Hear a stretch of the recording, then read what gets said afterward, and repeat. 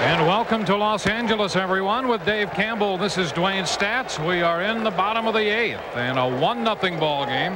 Phillies scored a run on the top of the 8th, and the Dodgers are threatening. They have pinch runner Roger Cedeno aboard at second base with 1 out, and Chad Fonville at the plate. A ball, no strikes the count. Ricky Bottalico in his first inning in relief of rookie Mike Grace, who pitched very well for 7 innings tonight for the Philadelphia Phillies. A ball and a strike to count. There's Bottalico. Strikeout type pitcher, leads the Phillies relievers with 71 this year. Chris Gwynn, the pinch hitter, opened this inning with a single. He was just bunted to second by Butler. Cedeno pinch running for Gwynn is representing the tying run. The 1-1. And a pop fly toward the line. Eisenreich in left had him positioned perfectly and makes the catch for the second out. So with 2 gone in a 1-0 ball game, Raul Mondesi is due up.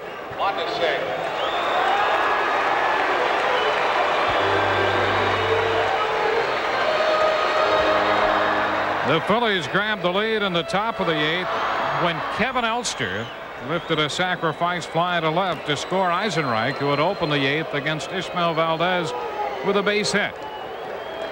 Eisenreich across the plate with the only run of the game so far. Tommy Lasorda's got his big 3 coming up. Mondesi, 37 runs batted in his last 39 games. He and Karros and Piazza. 0 for 3 with 3 fly balls tonight, including 1 to deep center back in the 4th inning. And he takes the first pitch in for a strike. A little slider from Bottalico. Well, both pitchers tonight. Mike Grace getting a second major league start, and Ishmael Valdez had 1 hitters going through the 6th inning, and a lot of zeros on the board other than that. Mondesi with 79 runs batted in for the year. And it's wide, down and away. 1 ball, 1 strike. Here's Valdez. He was lifted for the pinch hitter to open the bottom of the 8th. The 22-year-old right-hander pitched 8 very strong innings for the Dodgers tonight. He comes in with a record of 11-9. His opponent Grace, as Dave pointed out, making his second major league start. He came in 0-1. And a drive down the left side that's going to twist foul and wind up out of play.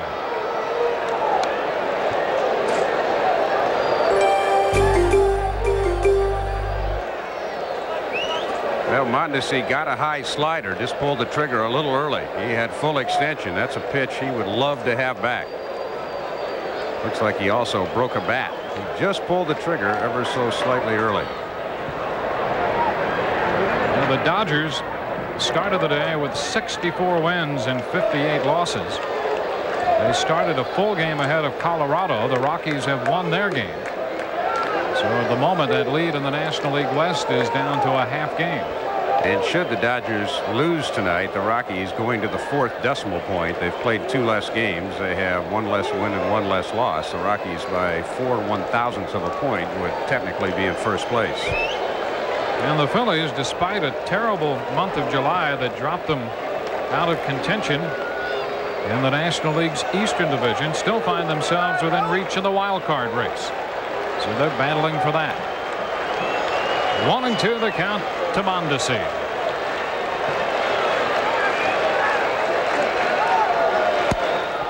And another foul ball. This one straight back. One of the things you should do with Mondesi, when you get ahead of him 1-2, throw a slider that starts in the strike zone and breaks out. He is a wild swinger, and when ahead in the count, I wouldn't throw him a strike.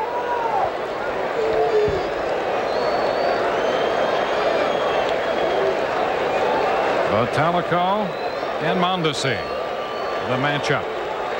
Cedeno at second base. Good speed there. 1-2. He got him. He struck him out. Mondesi chased, and that retires the side. We are through 8 from Dodger Stadium. Phillies 1 and the Dodgers nothing. What do you get if you take today's coolest stars? A dash of attitude. A dollop of surprise guests. The best music videos of the year? We have no idea. Check out the 1995 MTV Video Music Awards. Dig in.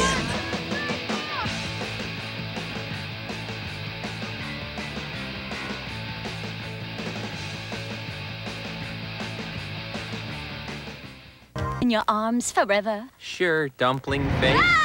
As long as forever starts after Mike Tirico, Joe Theismann, and Sterling Sharp do ESPN's NFL Prime Monday. You're so romantic, Charlie.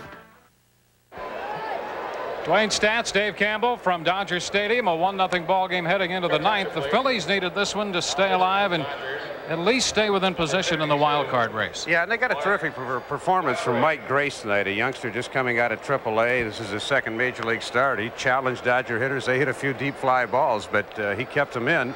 Phillies get a run, so we're going to go to the ninth, a 1-run ball game. And the Phillies will have the top of their order coming up here. Number 12. A 1-0 contest. Ricky Bottalico.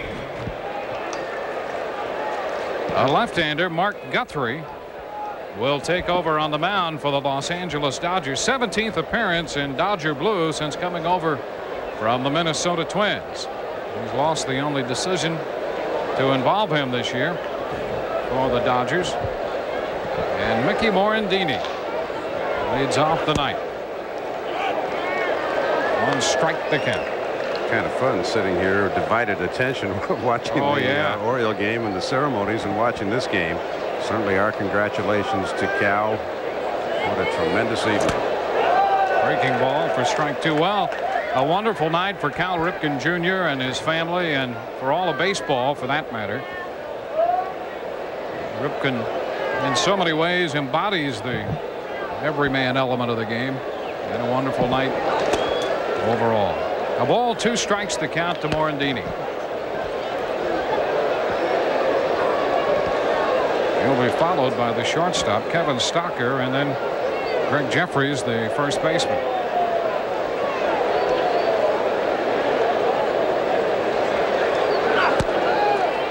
On outside, the only run batted in tonight provided by Kevin Elster, who was a late addition to the Philadelphia Phillies starting lineup.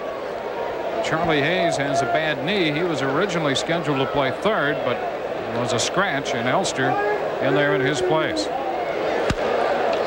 Out of play, holding the count at 2-2. Well, DeWayne, when you stop and think about the Phillies who are on the shelf, 4 of their starting pitchers gone for the year.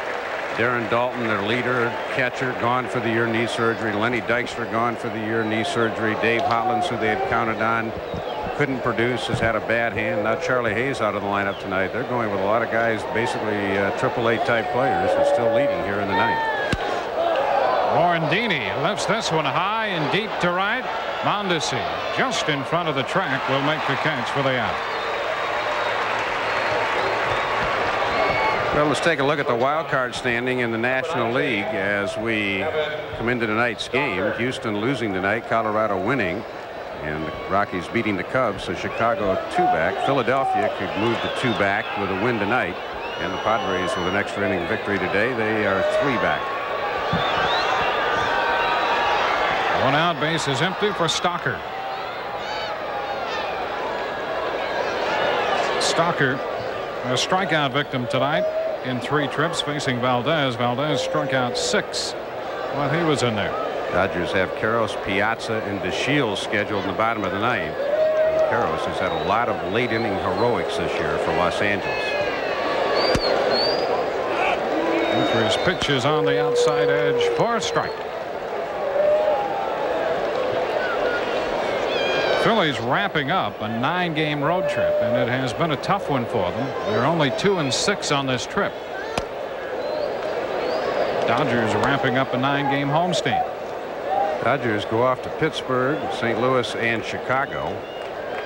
They have 9 games on the road before returning home to play Western Division foes the final 2 weeks of the season.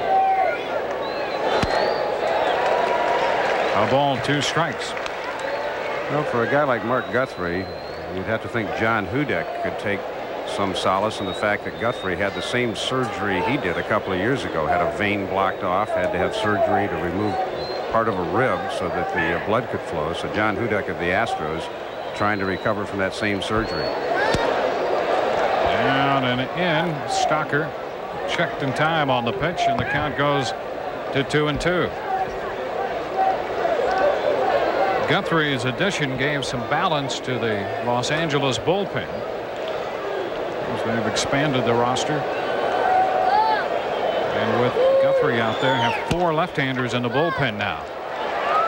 This is Castro from third, a wide throw, but Karros comes off the bag to get the tag. Juan Castro took over at third in the 8th inning when Hansen was lifted. He pulled Karros off the bag, but Karros got the tag. Stocker didn't think so. Castro just up from Albuquerque. Dodgers have added several players from the AAA club. You see Castro making an all-out extended play, rights the ship, but pulls off. Let's see if the tag is evident in this shot. Nope, he missed him. And first base umpire Larry Poncino did not get it right. Base is empty with 2 outs, and the first pitch to Jeffries is on the outside edge. Jeffries has 1 of the 3 Philly hits. It came in the first inning. One thing about being an umpire, especially at first base, you've got to pick an angle you think is going to give you the best look. There are some blind spots, and that's one that Poncino was in right there. 0-2 the count. See, Karros has the glove out, has not tagged, but you know, again, on that play, you cannot be everywhere at once. If you're the first base umpire, you take the angle you think is going to give you the best opportunity to get the call right. And on that one, he got blocked off by Karros' glove. He's going to carry out of play. Holding the count right there. No balls, 2 strikes. As Guthrie faces Jeffries. Greg had the only hit off Valdez until the 8th inning. In fact, he was the only Philly base runner until the 8th. And then Eisenreich and Van Slyke opened with singles. Mike Lieberthal sacrificed him to third and second. Then Elster hit the go-ahead sacrifice fly.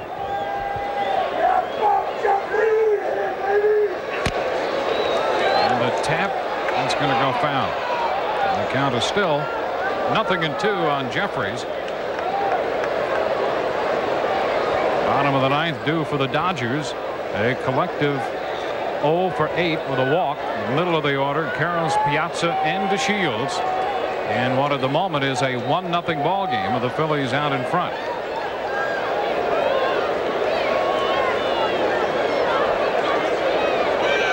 There they are.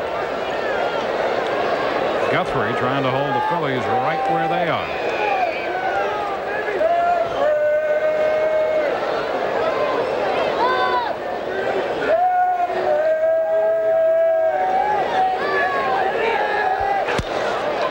Chop to third. Long throw for Castro. Close and out at first to retire the side.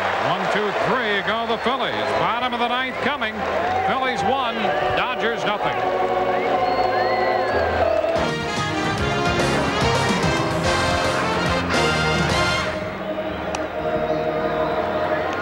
A 1-0 ball game with the Phillies leading the Dodgers. Dodgers to hit in the bottom of the 9th inning. And they will face the third Philly pitcher, Heathcliff Slocumb, who is third in the National League in saves with 29. Comes on to face the middle of the Dodger order. Notice you say that name very slowly, just like I do. It is a tough name to say without lisping too much. 4 Great wins fastball. and 6 losses. Yeah, great fastball, slider, throws a split. And he was one of the main reasons the Phillies got off to such a tremendous start this year. Dodgers' best chance to score came in the third. Runners at first and second. Chad Fonville hits it. Dave Hansen, though, comes around third. And they get him trapped in a rundown. And Morandini, who made the play up the middle, he ends up making the tag at third base. So Mickey Morandini saved the run as we'll watch Hansen coming around third. The stop sign maybe up just a little bit late, or at least Hansen didn't pick it up. And Morandini, the presence of mind to get it at Elster, and then they got him in the rundown. Well, they're starting to call Eric Karros Mr. Clutch around Dodger Stadium. He leads off the bottom of the 9th. Karros with 27 home runs 7th in the league in that department and 5th in the league in runs batted in with 87. Slocumb's first pitch is too low, ball 1.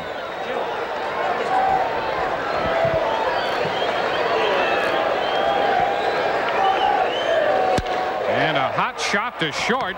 Stocker up with this one on one hop, and he makes the play. Carroll's hit the ball hard, and Stocker made a nice play. Phillies come in rated number 3 in the National League in defense, and they have played flawlessly tonight. Stocker's made a couple of nice plays. Van Slyke a couple of nice running catches. Whitten one. So the Philly defense has made all the plays they've needed to make tonight. Well, there is Mike Piazza. Piazza started the night atop the league with an average of 363, 0 for 2 with a walk. Average standing at 361.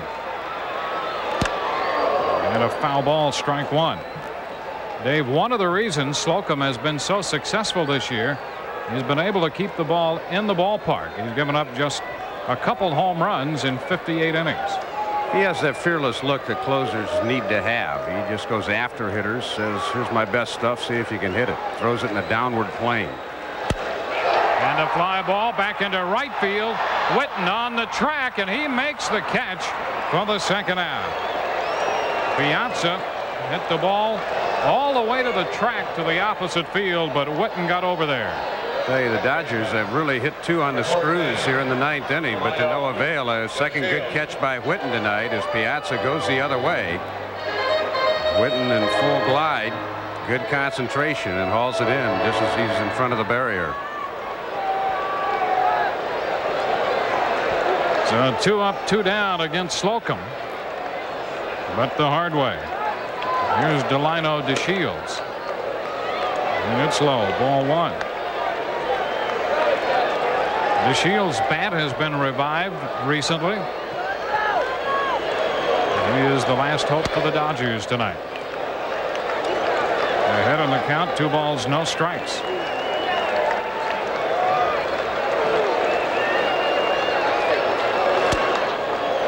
Slocumb picks up a strike on the corner, and it's 2-1. Last year, Delino DeShields may have had the biggest hit the Dodgers had all year. He had a 3-run homer off John Hudak when the Dodgers were really struggling. But he's going to have to pull the trigger right here because it's 2-2. Nobody on with 2 outs. Bottom of the ninth. And the 2-2. Strike 3 call on the corner, and this game is over. Slocumb picks up the game-ending strikeout. 1-2-3 go the Dodgers, and the Phillies have won this one 1-0. A 1-0 contest as the Dodgers stand at 64 and 59 now.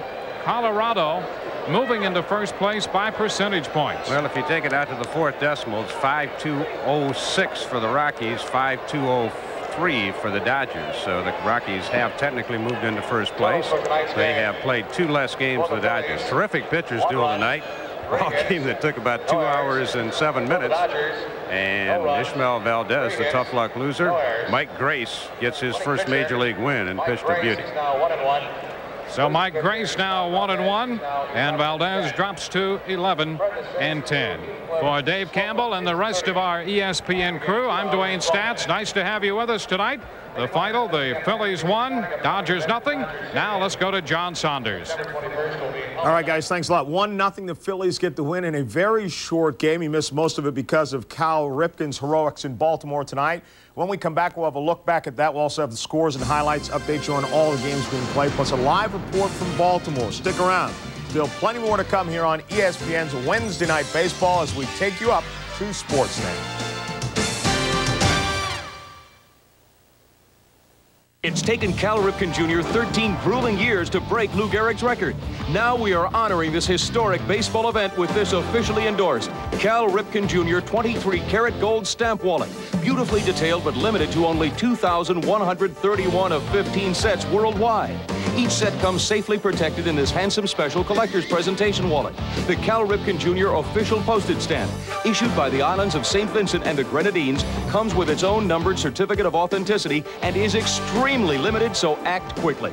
You get the Cal Ripken Jr. gold stamp, the display wallet, and this paper stamp set on a cachet card, canceled by the government on the very day Cal broke the record.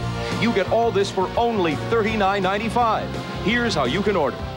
To order, have your credit card ready and call 1-800-544-1000. That's 1-800-544-1000. Or send check or money order for $39.95 plus $3.95 shipping to SSCA, P.O. Box 1809, Department A, Hicksville, New York. Welcome back once again to ESPN's Wednesday Night Baseball. It was Wednesday Night Baseball, but the night belonged to Cal Ripken Jr. in Baltimore earlier tonight, as he stands alone now with the longest streak in the history of Major League Baseball, 2,131 games. Rachel and Ryan, his kids, throwing out the ceremonial first pitch. Wife Kelly looking on, as Cal Ripken would later go on to hit a home run and would also, of course, change the number on the wall at Camden Yards to 2,131. Two gentlemen who were there to witness history join us now, Carl Ravitch and Peter Gammons from Baltimore. Gentlemen, must have been tremendous. Well, John, absolutely. And I know a lot of people, millions, watched it on television, and I didn't know if it could be done justice. You did watch it on TV. You said it did. But I'll tell you, to be here was absolutely awe-inspiring. And Peter Gammons, who has been around so many miraculous events in baseball, where does this rank? Well, it's very different from Rose passing Cobb or Aaron passing Ruth. I was there for both of those. Those were great moments. Very different media moments, but great moments. It wasn't electrifying like Gibson's home run off Eckersley or Fisk's home run in '75. But I have never been at a sporting event which had a greater warmth to it, a greater affirmation of everything that's positive in all of us. And I don't think I've ever been in a moment, ever experienced anything that was better for the game of baseball. It was funny. Cal Ripken came up. Every time he came up, the pitch would come in and flashbulbs would go off. And I said to someone next to me, I said, you know, he may go 0 for 4 tonight because he'll be blinded by the light. Well, he wasn't, because the next pitch he hit for a home run. You know what's great about all this, Carl? I mean, there's some players draw back, and it's very difficult being in the public spotlight. Two of the best I ever saw were Rose and George Brett. When they were in the spotlight, they said, hey, I got here, I'm going to enjoy it. Cal Ripken's a very private man, but he's worked so hard for this. He just made up his mind, I'm going to enjoy this for all it's worth. And it really came through, and I think it rubbed off on everybody on both teams here. It rubbed over all over baseball. Hey, I mean, you can be a celebrity and still have a good time. And Cal seems as happy as I've ever seen him, except when the team won. As private as the guy he is, he's so public, and he shares everything with the people. What I was amazed at is, as he drove around in the Corvette after this game, he was trying to reach out to the fans and give them high fives. Well, I think, and we all know, there's not an athlete in this country who more represents his city for such a myriad of reasons. But this feeling that, hey, I owe it to you, I am one of you, is something that everyone around in Baltimore really feels. I mean, you would not see people love an athlete anywhere else the way Baltimoreans love Cal Ripken, and it's just unique. From the team, from the fans, a pool table, a rock which weighs 2,131 pounds, an automobile. Can you do enough for a guy who has done so much for a community, do you think? No, I don't think he needed any gifts. I think it went way beyond that. I think the look in his teammates' eyes, I think that the way Mike Mussina and Brady Anderson went out there, the look in Ken Singleton's eyes when he went out there, that respect is enough for anyone. And even on the other side, when Cal made the base running mistake in the 8th inning, Jim Evans came in and caught the ball. He just couldn't throw the ball to first base and show him up. There was just too much respect there, and I think the respect is what Cal wants most. Well, I think Edmonds was like me. I think he thought this was a movie, that this was not really happening. 2,131 consecutive games, 3 consecutive games with a home run. Obviously, he is not slowing down. For Peter Gammons, I'm Carl Ravitch. Let's go back to John.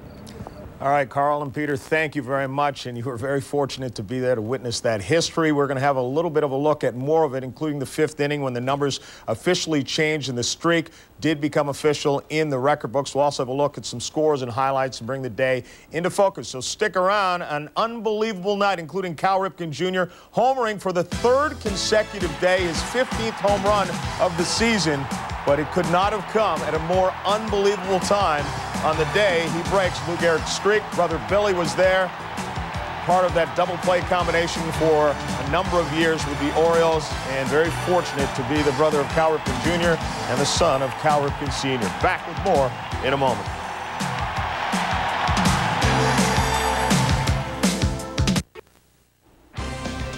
Wednesday Night Baseball continues on ESPN. There were other games today and tonight. 4-3 Cubs in the third. Jason Bates, with the bases loaded, knocks this one out to left field, and it clears the bases. Colorado goes up 6-4 and goes on to a 10-4 victory. That was the final in that one, and as you know, now just percentage points ahead of the Los Angeles Dodgers in first place in the West as they seesaw back and forth. Atlanta over top of St. Louis, 6-1 was the final. Ryan Klesko driving in 2 runs. He's now hitting .314 on the season. New York loses to San Diego, 6-5 was the final there. Bip Roberts driving in the game-winning run in the 9th inning with a single. Cincinnati over Houston, 7-3. Lewis 3 for 4 with 3 runs batted in, including a home run, just his 3rd of the year. Florida over the Pirates, 2-1 was the final, and that one is Greg Colburn. A 17-game hitting streak has continued as he drives in a run as well. Montreal, 8-2 is the final. They knock off San Francisco. The Expos getting 4 runs in the 5th inning. A look at the National League wild card race up to date. The Rockies with a 1-game lead over the Astros, although you could put the Dodgers or the Rockies in there. They're actually tied right now. The Rockies slightly percentage points ahead of the Dodgers. The Astros a game back. The Cubs and the Phillies 2 back, and the Padres now 3 back.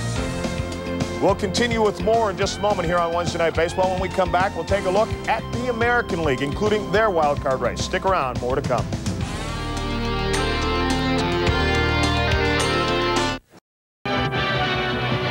Coming up on the press box, living proof that hard work pays off. Cal Ripken Jr. makes his mark in baseball history, surpassing the Iron Horse's seemingly insurmountable record and taking the field for the 2,131st consecutive time. Monica Seles is working on a streak of her own and was sweating over her quarterfinal match in the U.S. Open. How about Big Bad Boris? Can he keep Patrick McEnroe from crashing his quarterfinal party? In football, Neon Dion may be making his move, and if Cowboys owner Jerry Jones has things his way, on November 12th, primetime may be Steve Young's primary receiver. And figure skater Brian Boitano is taking his own ice show on the road. He'll tell us about it in the Skybox. So quit bouncing around. Keep it locked right here on the Press Box next. Hello, everyone, and welcome to the Press Box. I'm Leslie Goodell alongside Randy Sparagi. The celebration continues in Baltimore. Yesterday, Cal Ripken did what no one thought possible when he tied Lou Gehrig's consecutive game record. And tonight, Cal will break that record. And believe it or not, there are some who think Cal should sit this one out in honor of Lou Gehrig. But I don't think that's going to happen. Our Bill McDonald is taking in all the festivities, and he joins us now from Baltimore. All right, guys, thanks a lot. What a great night for baseball here in Baltimore, Camden Yards. And tonight is the night that Cal Ripken Jr. finally passes Lou Gehrig, the Iron Horse, and he becomes the Iron Man in Major League Baseball. Right over my shoulder, those are the numbers right there.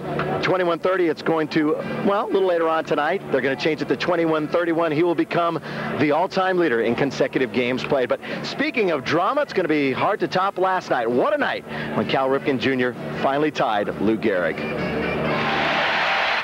Okay, Earl, it's your pick. Thank you. It's been difficult to eat really well. It's been difficult to sleep. It just feels like it's all coming to a head. It was exhausting today. It was great. There's nothing better than that.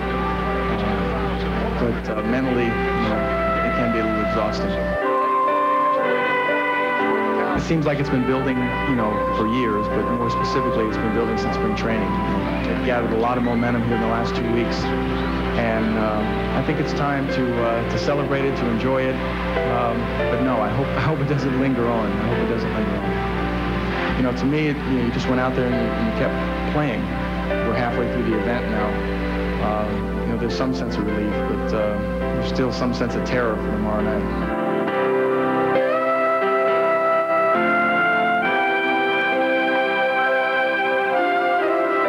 It takes on a all-star game atmosphere. It takes on a World Series atmosphere. Probably because of all you guys are here. It maybe brought out the best in our team, and they went out and really swung the bat really well. really took a lot of pressure off and eased the burden by hitting home runs. That was a really exciting inning. When you hit, I guess it was 4 home runs in one inning, and 3 were back to back to back. You don't see that very often. I don't think in my wildest dreams that anyone could will a salute like that to me. So, you know, if you could, you know, you'd probably try to do it every day.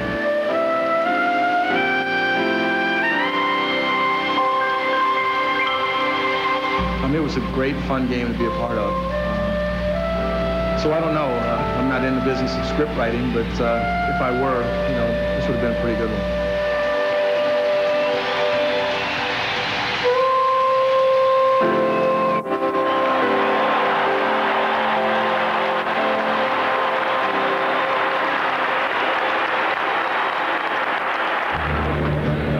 This is the longtime voice, of course, of the Baltimore Orioles, John Miller. Quite a party last night that you threw.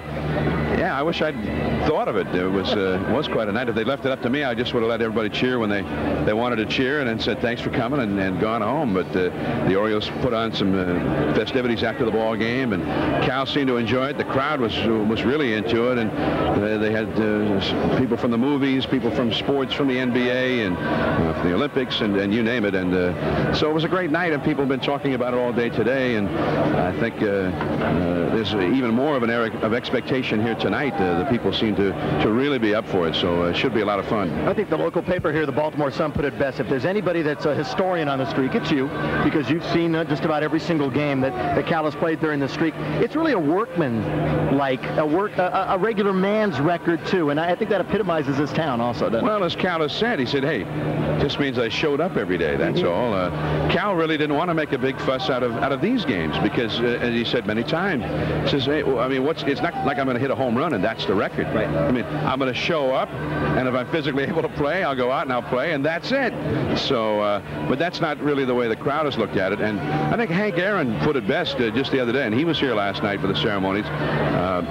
He said the more he thought about it, the more he felt that this was really impressive, that just an incredible thing. And he also said that he thought maybe you had to be a player to have played the game on a daily basis to really have a full understanding of just what it really means. I think the ball players in the Major League Baseball today, former players, are universally impressed with this. They know how difficult it is, not just physically, and your body takes a beating, it takes a pounding every day, day after day, but also mentally. And that's where I think Cal has the advantage over almost anybody, you know, you and me included.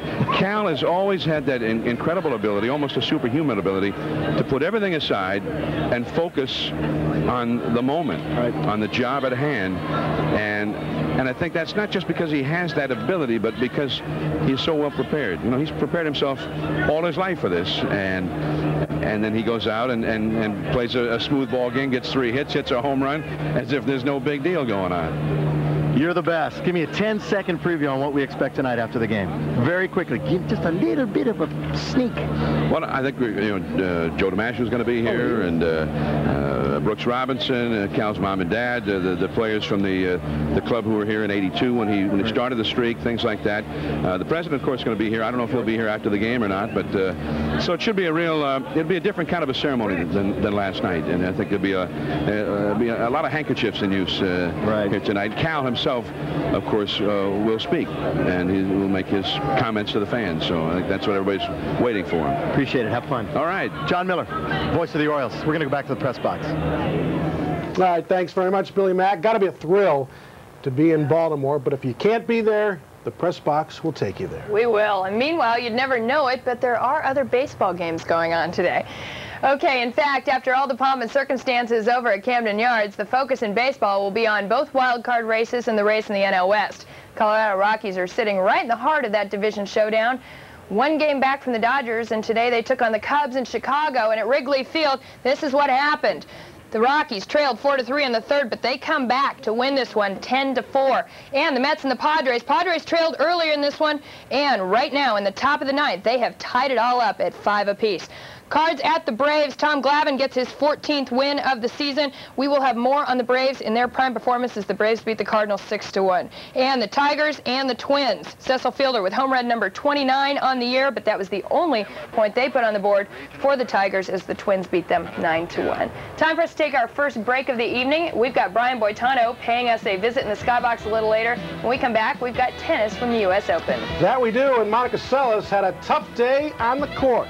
We'll show you the highlights and let you know if she's on her way to the semifinals. We'll also have the latest on prime time. Deion Sanders getting set to sign a new NFL contract, but will he sign with Jerry Jones and the Cowboys? You gotta see the O's go against California. This series has been 13 years in the making. 2,131 games in the making.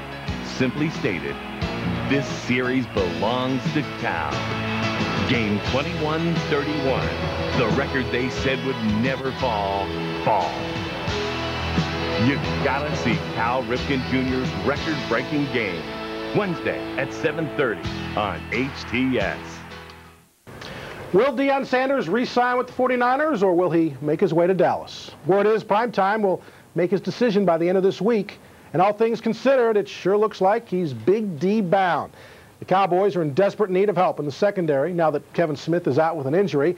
Add the fact that Deion wants to play some wide receiver, and the Cowboys are willing to play him on offense. And let's not forget the recent deal between the Cowboys and Nike, and all signs point towards Deion becoming a Cowboy.